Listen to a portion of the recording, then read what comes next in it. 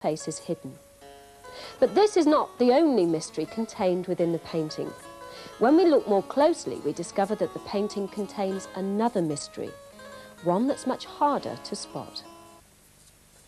Well, you'll probably know better than to take our word for anything by now.